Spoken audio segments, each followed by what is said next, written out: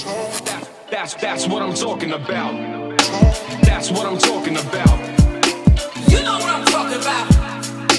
That's what I'm talking about. Hey, it's Larry Flick. Welcome to Let's Talk Music, a series where we gather some great thinkers.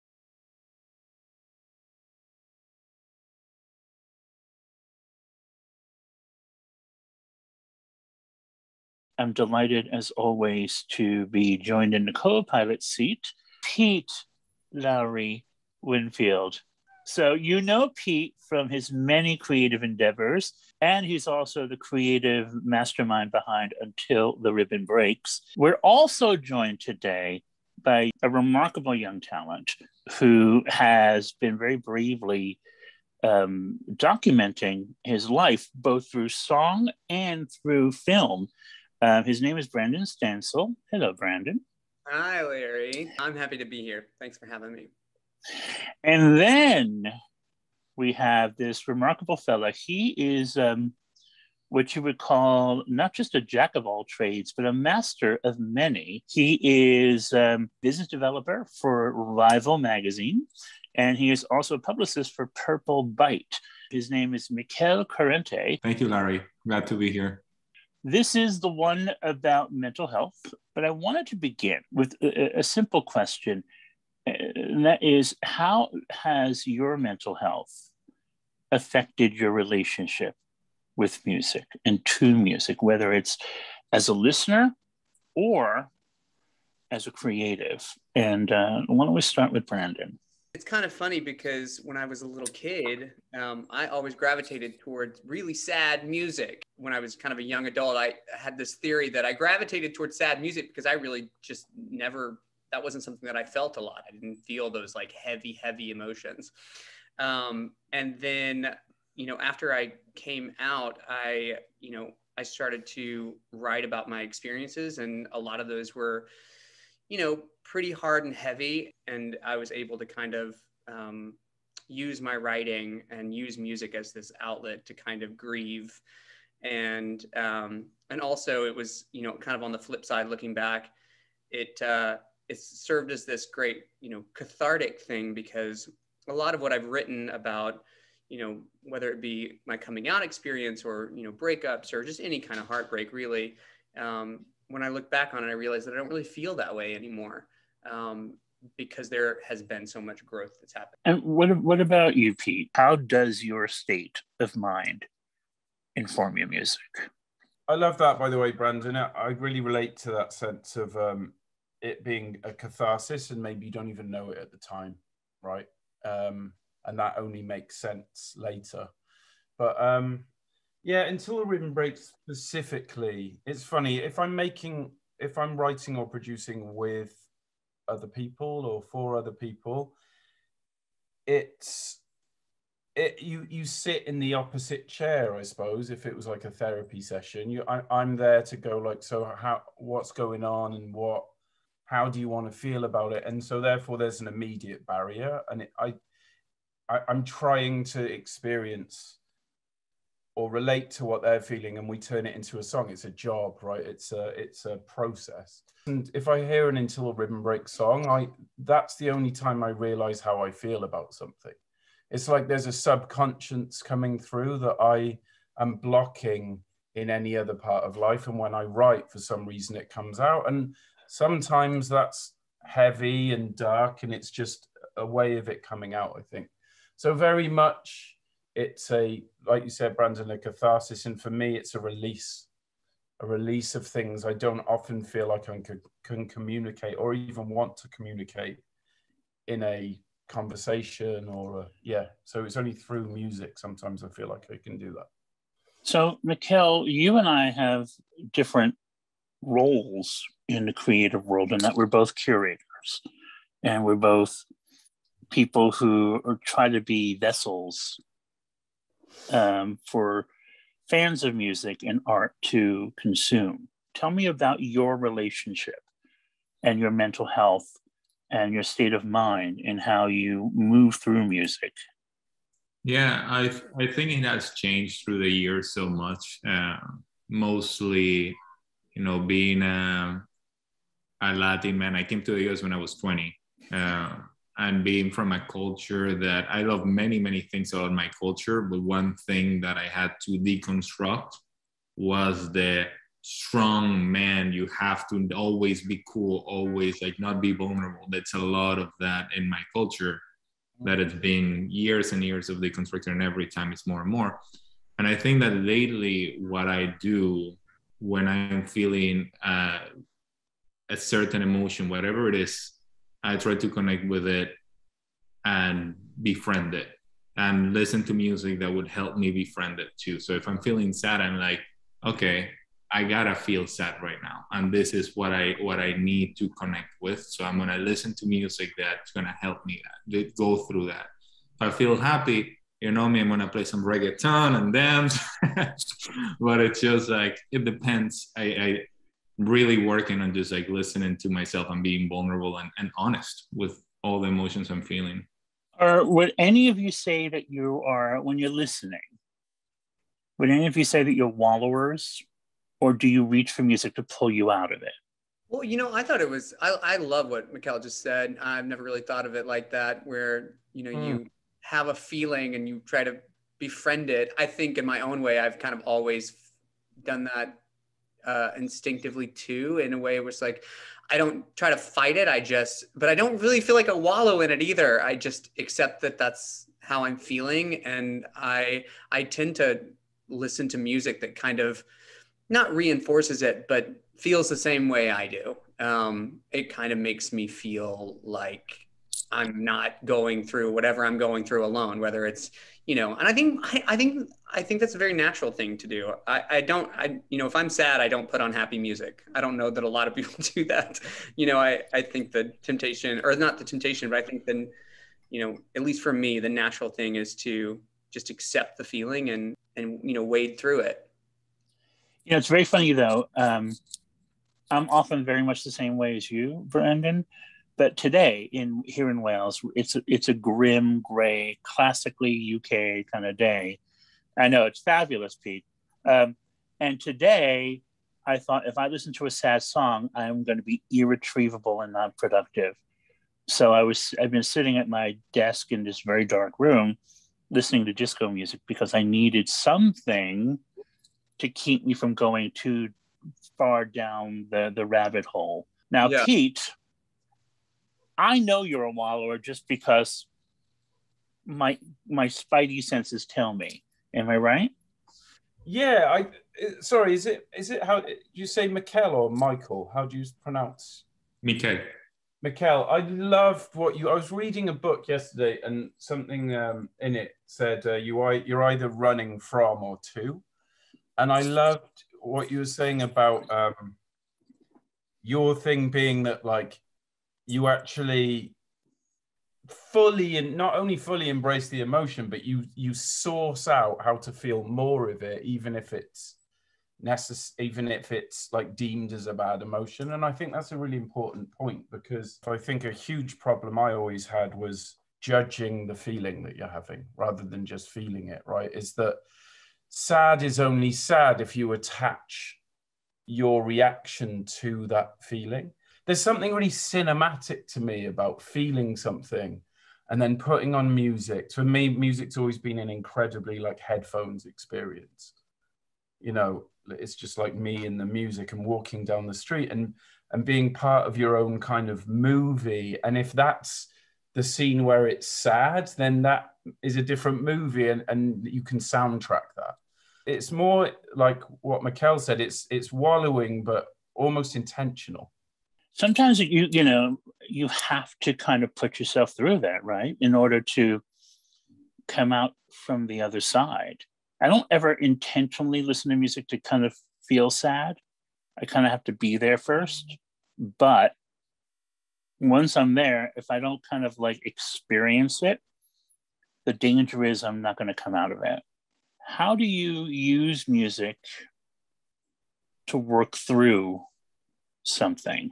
Well, I'll say two things on that. One, to your point, and kind of what I was saying earlier, like when I was a kid and I used to gravitate toward like sad music, but as an adult, I think, when I really had that first taste of what it feels like to be depressed, and be just in a hole you didn't think you could get out of. For a long time, I was scared to listen to that kind of music because I had realized the limitations of my humanity and my ability to, as we Southerners say, pick ourselves up by the bootstraps, right? It's like there's only so much grit you got. And there's some things that are bigger than you are. And so I remember for a long time, I kind of shied away from certain types of music. But I'll say as a writer, I've always, and Larry, this, I've always just written very personally about, my experience. And a lot of it has been heavy. But one thing I've, always, I feel like I always do when I sit down to write, especially that kind of music, is I really don't have to think anything up. I just have to sit there and wait till it comes down. And it eventually does in ways, in its own way. And, and then it's just that process again of like getting it on paper and getting it, out of me and into the world that is healing in its own way. I think for two reasons. One, it's because, at least for me, I've gotten to say something that I didn't know how to say, maybe didn't know how to say before. But then it has also been like this thing that has, a lot of my songs that was a moment in my life that I never wanted to forget. I didn't want to forget how painful it was, but I wanted to move on from it. I didn't want myself or, anyone close to me to like not remember that this happened, because it was important and it was significant. So it's recorded now, but now now that it's there, I can move on. I can step into a kind of a brighter space. But so Pete, as Brandon was saying that, I'm thinking, okay, so what happens when you go to that place that allows you to write something beautiful and brutal and honest? How do you know you're going to come out of it and finish, and that you're not just going to fall prey to the emotion of it all? I think the only way to survive, I suppose, a career in this, is to be able to somehow, as difficult as it can be sometimes, is find the line where you get enough harness on the kind of vulnerability and the emotions of it all to be able to execute something that goes out into the real world. And that is really difficult. And I think that is where a lot of creatives struggle in a mental health way, because those aren't natural partners, like I'm feeling, I'm expressing, and therefore I have to go into this kind of like ethereal, insane place sometimes. And then someone's like, and can we have it by Tuesday?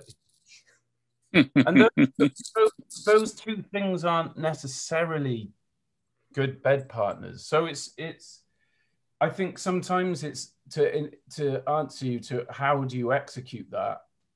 God, if I knew the proper answer to that, there'd be more Until the Rhythm Breaks music in the world. I don't. Sometimes a song lets you finish it, and other time, and that's also why I think we need teams. I think it's really important to surround yourself with people who go, no, I love that you're expressing yourself, but do you want this out into the world or don't you? And being able to do that with love and care and not pressure, I think it's really important. Because an artist on their own saying, I don't need anyone, it's like, well, good luck with that, because that's going to be really tough. Mikel, one thing that I often wrestle with myself as a curator, and I'm curious to know how you handle this, is where do you draw the line between being helpful and knowing that it might not be a good idea to put something out there? It might not be the right time for it. It might be tone deaf because of the times we're living in, or it might be just a little too triggering. It's something that I'm becoming more aware of the more in touch with my own mental health issues I become. And I do feel like, folks like you and I have a responsibility to make those decisions that, doesn't censor the artist, but we do have to make certain calls. So how do you make those calls?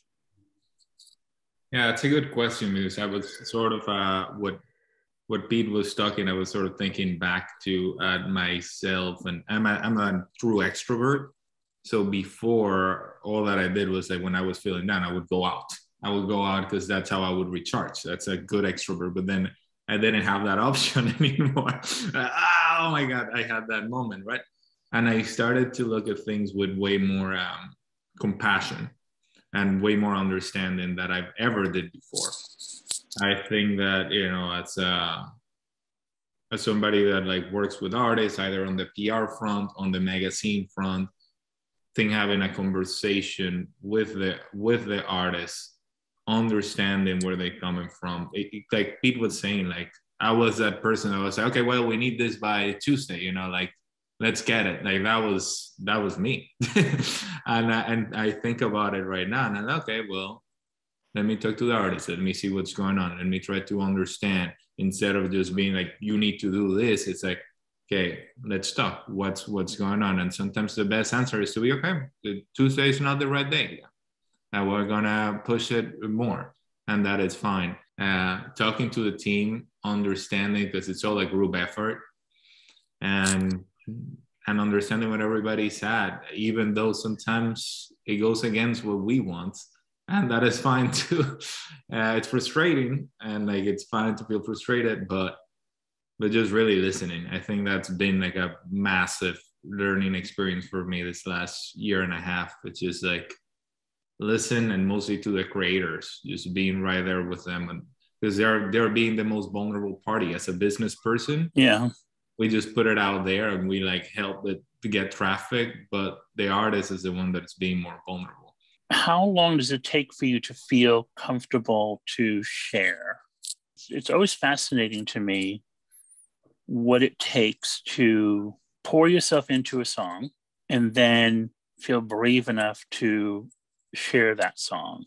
I know on a completely different level that when I'm writing, you're not reading it until I've created a safe distance from it.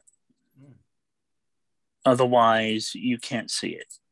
When and how do you know it's safe? Particularly because you're both ostensibly solo artists. You both, from my point of view, function in somewhat of a cocoon-like scenario before you share. It's interesting because I don't think we do operate in a vacuum. At least I don't. I mean, because I co-write with other people. I rarely write by myself.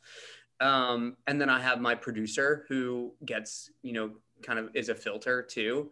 I've taken in songs that I like and got shot down because it didn't fit a record, or he knows me so well now. He's seen the goods, you know, and so when I don't bring them, I go back home and start again. But then, okay, so I'm going to jump in. And I'm going to say, okay, Brandon, so in your mind, how do you decide what you're even going to share with that person? How long does it take for you to trust that person enough to be 100%?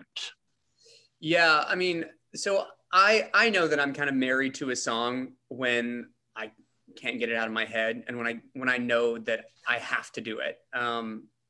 And there's a big difference. You know, I've left sessions being like, that's a great song, I like it, maybe I'll do it. And then I've left sessions where I say, I've been wanting to write that for years and I couldn't ever pen it, and today I did, and that's going on the record no matter what, and I don't care what anybody says.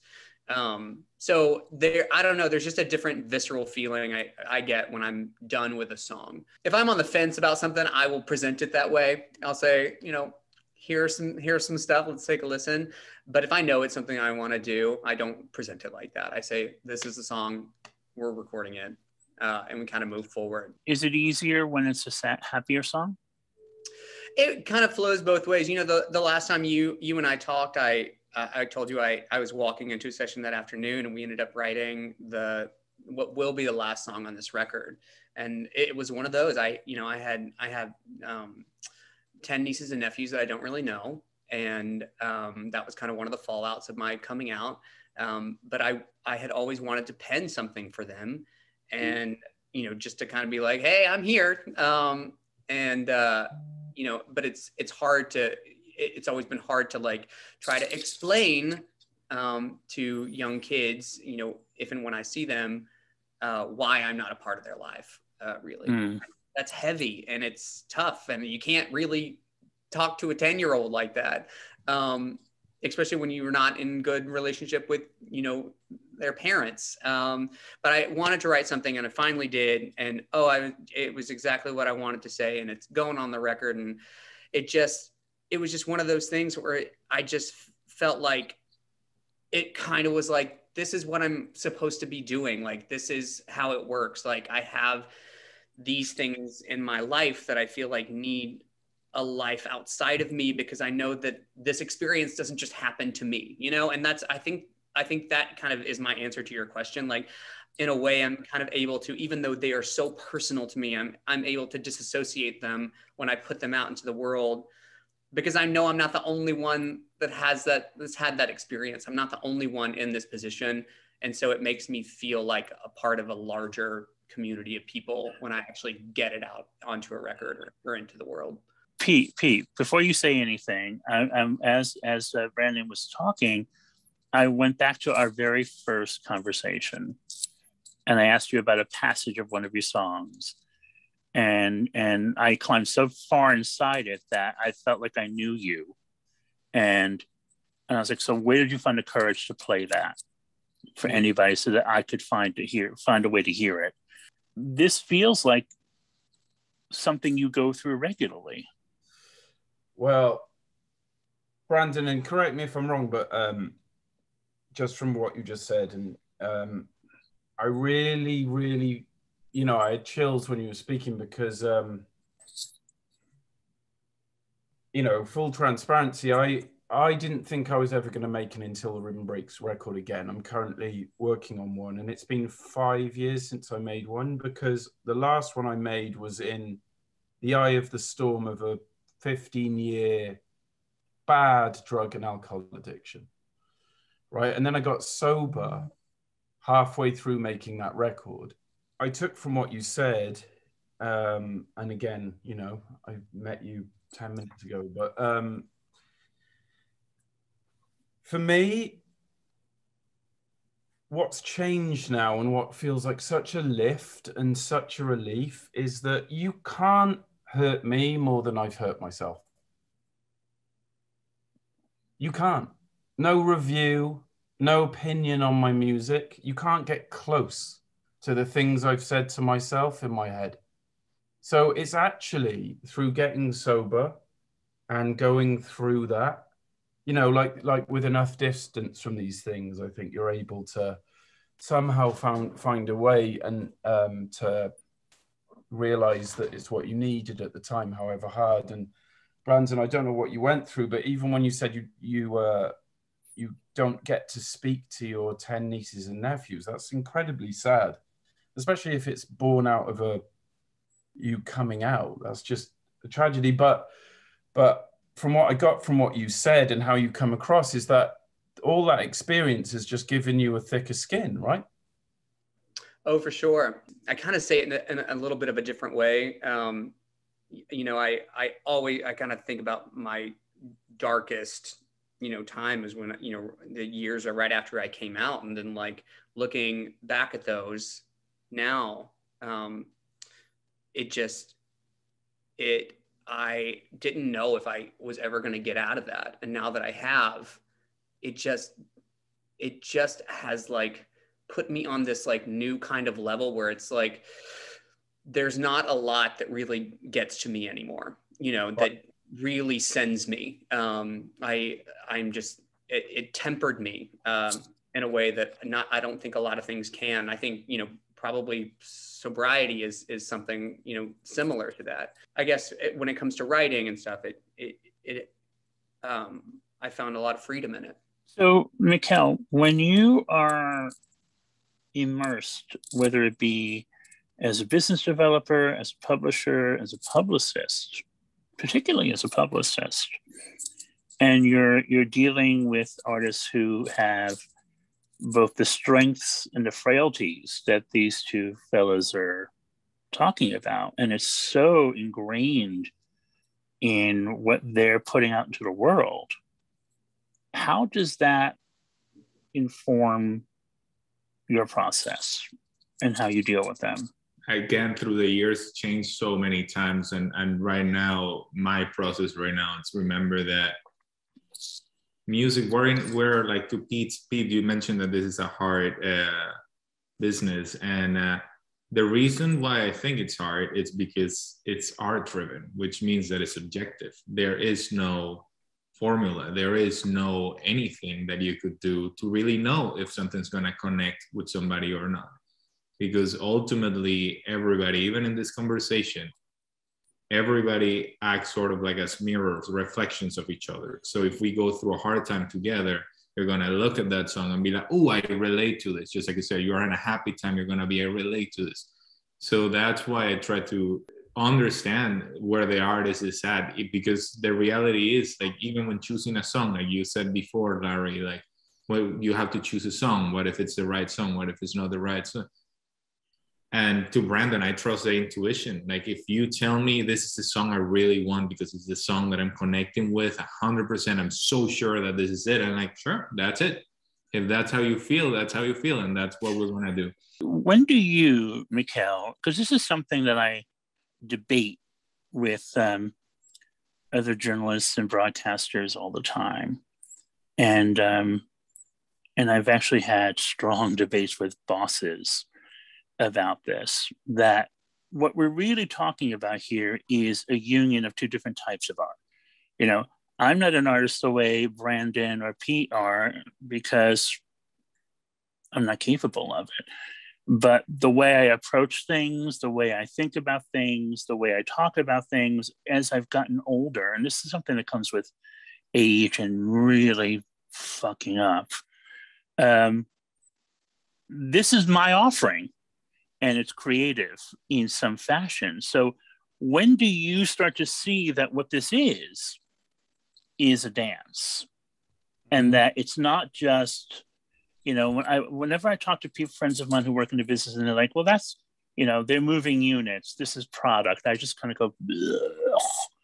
You know, and that's why I stopped doing things the way I did them 10 years ago, because I don't fucking care about product. I mean, I have the same conversations, but then when it's time for me to actually utilize things in my work, if I don't like it, it ain't happening.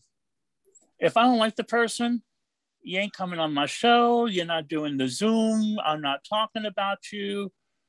Go find someone else, because all we have is our credibility.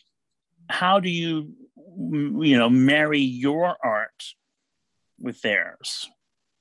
Yeah, emotionally is where I decide if I like somebody or not. Because musically, you know, there might be a style or there might be something I don't particularly like, but I could objectively say, okay, this is good. I could place this, even though if it's not my cup of tea. But emotionally, I think that's when I draw it. Like if I talk to the person and I'm like, oh my God, this person sees me as an object. Like, oh, you're gonna do this for me because of that. And right. Like, no. Like if once we lose that humanity is when I'm out. So, you know, there's a cliche, Brandon and Peter, that you can't write a good record if you're happy. Absolute bullshit. And I'm allowed to say that because I bought into that. And I have definitely been on both sides of that. So I can fully experience both sides enough to have a justified answer. And that is the biggest load of shit. Because it's such a self-indulgent idea that you have to make yourself miserable. Like who's asking you to do that? Like, and if someone is asking you to do that, don't ever speak to that person again. Right? So unless it's coming, if it's authentic, like Larry, you said it all. If it's authentic and coming from an authentic place and you're making something because it's how you feel, absolutely make it.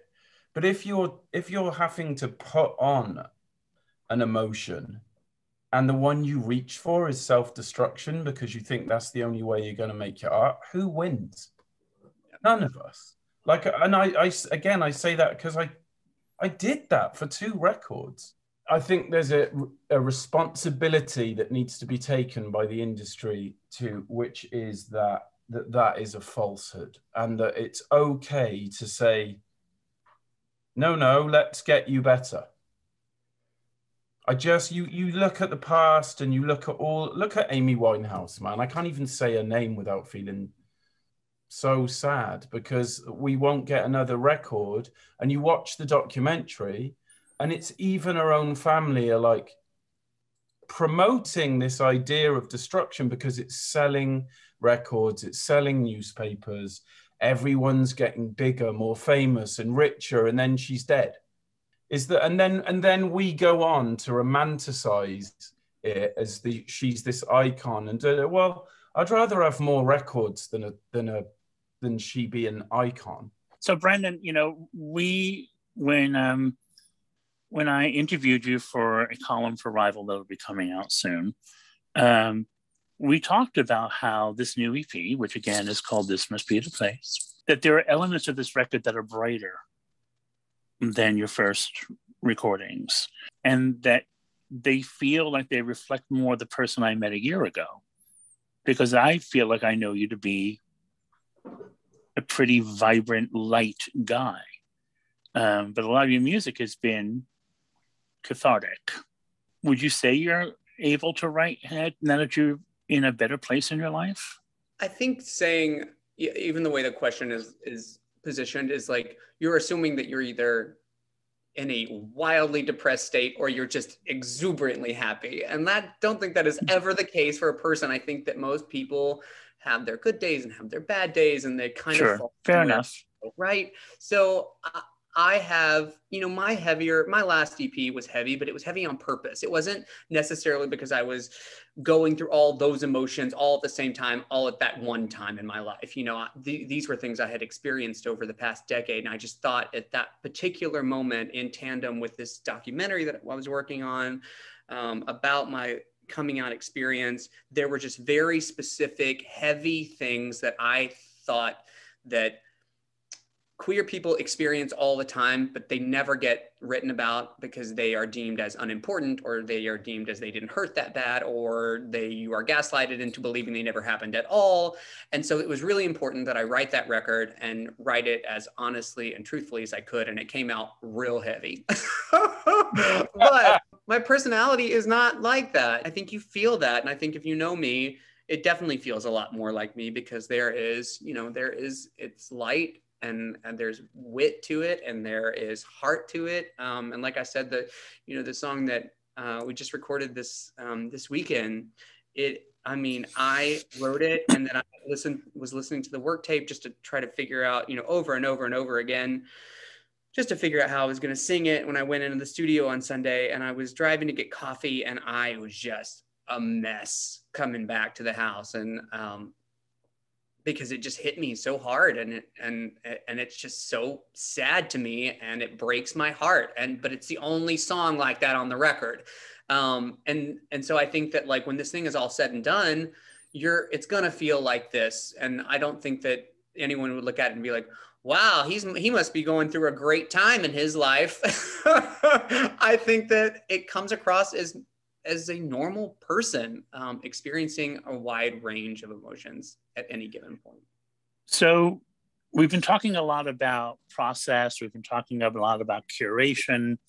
We've been talking a lot about what happens in the build-up to presenting art, whether it be as an artist or as a journalist or publicist. So now your music is out there. The content is out there. People are having a reaction. They feel like they know you. They feel all kinds of things. And then you go out there into the world one way or another, and you have to receive that. And on one hand, that's a beautiful thing. How do you deal with the mental health of others, the mental health of your audiences, based on what you've been putting out into the world. Something interesting happened this week. A bunch of my stuff got redistributed. It was a wacky kind of thing on Facebook, and my distributor had to redistribute the series of music videos. So the hometown video got redistributed on Facebook, and I didn't know this, but I looked down and it had been, all of these comments just flooding in, like it had just come out yesterday. And this is a video that came out in 2018. And I haven't tapped into any of it, but I've just kind of been watching and seeing people interact with each other, sharing their stories. And, a lot of it is, sad and like a lot relatable to what I went through. And then, some of it is not. And I was in this weird temptation where I was like, am I curating this? Like, what am I doing? But it was nice to just like see that conversation was being engendered about, what it means to be queer and Southern and like, and I don't know, it felt like, again, like it was just nice to feel like something that you created was a catalyst for hopefully some, forward movement and change. And I don't know. I know that doesn't completely answer your question. I would like to jump in here because honestly, like this entire thing gets me riled up a little because like thinking about it, I'm just like, society-wise, we have been taught to idolize pain and connect through pain and connect through hurt and connect through suffering. We haven't been taught to connect through abundance. And I think it's a balance. Like we should connect through both of them. Wow. But it's pretty wild that, like even with friends, like I think it's every human's responsibility as an artist, as a human in general, to be able to be your full self. Like when you're suffering, being able to suffer and like to be able to see it. And when you're thriving, when you're full of abundance, be able to do that as well and not be judged. Because I think that what happens, and you could see this is a little tangent, but you could even see this in parties or anything. Like if you go to a place and you're like, wow, I'm feeling hot today. Like you said that people are going to look at you and say like, wow, that person's conceited. That person is this, that person's that. On the other end, if you're like, oh, I had a really shitty day, people are, oh my God, tell me what's up. Like people are way more empathetic towards suffering than what they are towards abundance. And I think this is something that the entire world as a society, we decided to honestly keep people oppressed, because when you're kept from abundance, you don't make the best decisions. When you're in an abundance mentality, you're going to make your best decisions. Mikel, something that I thought about when you were speaking is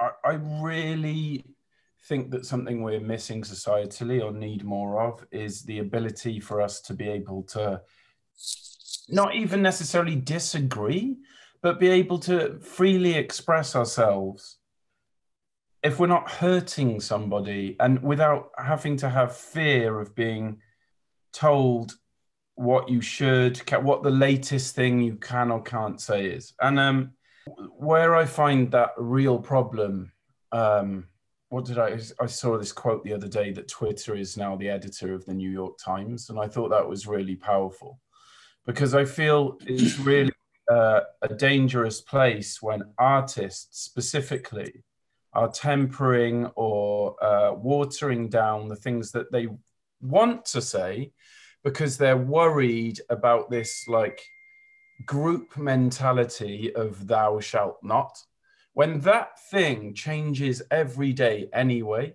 So this idea that we're all trying to fit into some box that we don't even know where the box is going or what it is really difficult. And so someone told me the other day that Pumped Up Kicks, that song, was about from the perspective of a school shooter. And it blew my mind because it's over these happy, it's the most buoyant, it's like a nursery rhyme. And then not only you start singing it and you're like, oh my God. And the person who was telling me was like, so therefore they should never have made it.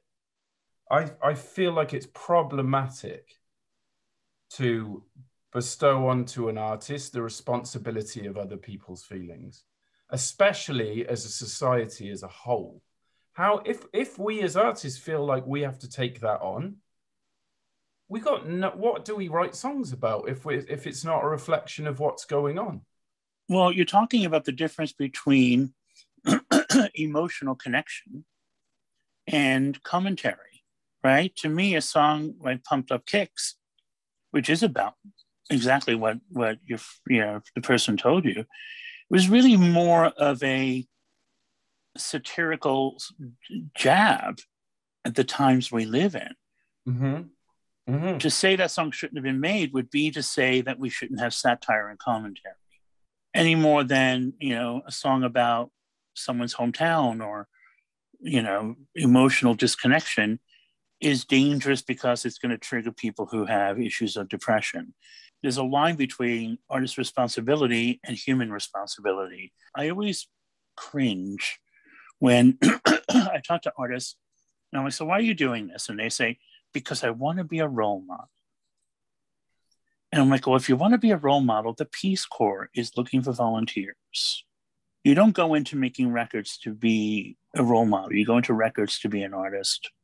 And, the moment of Yahtzee is when I tell people that I know Brandon Stansell and Paul Winfield.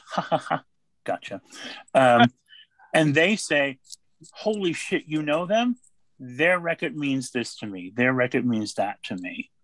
To have the three of you here to contribute to a conversation about the energy of the world is very, very important. And I'm really grateful to the three of you for that, because I know, one of the things that I infuse my offering to the world is to try to be as empathetic with the people who consume my work to understand what the potential is. And I know that when someone listens to a Brandon Stansell record, they may not make an irrational decision about their life that day. I know that if they listen to an Until the Ribbon Breaks record, they're going to find a catharsis to blow off some steam and feel exhausted in a really powerful, good way. I know that when they look at the beautiful art that Mikel helps bring into the world, that they see the potential to contribute their own art, whether it be as a photographer, as a writer, as a model, as an artist. The contributions the three of you make are remarkable. So let that soak in while I bring up our final question. And it's one that we bring up at the end of every one of our VERO Let's Talk Music gatherings, which is first and last. And this is very simple. First record you bought, last record you listened to. First record I bought was Amy Grant, Heart in Motion. The last record I listened to is Casey Musgrave's Star-Crossed. And what did you get from those records? Well, you know me, Larry. I love a good sad song, and Casey Musgraves just got me a whole record full of them. So I know it's her divorce record. I was tickled to death. Oh, God. Okay. How about you, Mikel? My records are so niche. I don't think niche because my first record I bought was a Venezuelan ska band called Desorden Público. And they're I would love to go to their concerts. And I was 10, 11 or 12, like all the way till I went to a reunion a few years ago. They came to LA and I just loved being able to connect with that ska, that moment. And the last record I listened to, also in Spanish, which is funny, J Balvin's Jose. J Balvin's just put a record, it's amazing, really good record. Boys to Men, Coolie Eye Harmony was the first record I bought on cassette. Wow. Yeah, still to this day, incredible record. They're the ultimate boy band for me. And then the last record I listened to was America by Paul Simon, because I'm trying to figure out how to cover it and it's proving difficult. 2020, I really recommend listening to that song through the lens of 2021. Is just, oh my God. Larry, I'm just going to land this one on you. I thought we should just do a new segment where we ask you a question. Okay, well, let me first tell you my first and last, and then you can ask me a question. So my first record was a 45 Michael Jackson cover of Rockin' Robin. It was the first record I ever bought with my own allowance. I was a little boy, and it was the corniest record ever. And the last record I listened to is a song called How Beautiful Life Can Be by a band from Wigan called The Lavens. Oh, wow. And it's one of those great strummy, classically British alt pop records that I just love. So it's been making me feel good on this rainy day. All right, hit me. We were talking earlier about the catharsis of the releasing things, and you were saying how you kind of procrastinate and read and read and read. And, you know, once something's gone into the world, my kind of catharsis is to just almost pretend it didn't happen and start working on something else. And then over time, I see people comment or send me a message, and it's like a kind of beautiful reminder that that thing exists. But my question to you is that where do you get your sense of catharsis, and at what point in your writing about music, or your, you know, a career of pushing up other people? Where do you get your feeling of catharsis? If I'm writing about something, or even if I'm talking about something in a broadcast environment, if I feel like I've found the words to be convincing and sincere, then I feel like I've succeeded. And so the catharsis part comes from, because it's not good enough to say it's got a good beat and you can dance to it, because, you know, we now live in a world where everyone's a music critic, everyone's a journalist, everyone's a podcaster. And the only way you can differentiate yourself, from my point of view, is to bleed a little. You have to set the table, let them know that you're coming from a very honest place, and you're going to tell them truth. Even if it's truth that they don't like, you're going to tell them, and they'll know in that they're safe to believe you, trust you. And that means laughing with you, getting mad at you, whatever. And so when it comes to music, if I can't listen to music that I can't hear the words clearly and crisply to. I need to feel like the singer is sitting right here telling me. So that when records are mixed, where the vocals are mixed too far down, it's just noise, and it's usually not something I'm going to relate to. So once they're sitting on my shoulder, I then feel like I start looking for things about the artist that I can respond to, relate to, whether it be because they're queer, whether it be because they've dealt with addiction, whether it's because they've dealt with anxiety or stress, or they're silly. It doesn't always have to be heavy. And then I have to find myself inside the song, find a story about myself inside the song, and then find a way to tell that story. Once I can tell that story, then it goes from being me saying that's a great record to being my offering and my collaboration with an artist. And that becomes very cathartic and very satisfying. And, you know, I didn't learn how to really do that until I turned 50 after I had open heart surgery. I've been kind of doing it, but doing it from a safer distance. Now there's no distance. Now I just say it, because what the fuck, I almost died. Can we also agree, based on that your memoir is going to be called Open Heart? Yes. Yes. Well, I've started writing, so I'll let you know. I fully support that. I love that. With that, I'm Larry Flick, and I want to thank Brandon, Mikel, and Pete for joining us. The current EP by Brandon Stansell is called This Must Be the Place. You should also check out his documentary, 3 Chords and a Lie. Mikel Corrente is the publicist for Purple Bite, and he's also the business developer for Rival. And Rival is in hard copy and in digital. And I write a column for the digital. Pete Winfield is my co-pilot, and he's working on a new Until the Rhythm Breaks album, and he is contributing tons of really cool stuff to VERO. So if you're not already following him, how dare you? And I'm here, hoping for the best. Be sure to join the conversation with the hashtag Let's Talk Music on VERO, because these are the people you're going to find there. Like-minded folks of all different walks of life, but we have one thing in common. We love music and we love to talk about it. I'm Larry Flick. You know what I'm talking about. That's what I'm talking about.